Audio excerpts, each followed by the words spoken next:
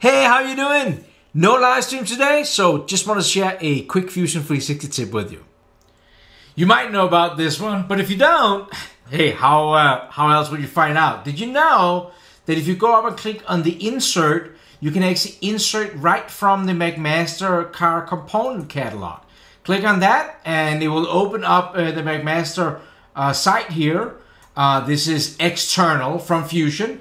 And in here you could search something like an hinge, and you will get mounted with all the different hinges that exist inside of the McMaster car catalog. Click and find the hinge that you would like. Go down and, you know, whatever sizes and whatever fits. Then click on the product detail, and if you scroll down, you will see that you can save out in different formats. Now, my favorite is the step file. So click on 3D step, hit save, and that component will now open up inside of Fusion.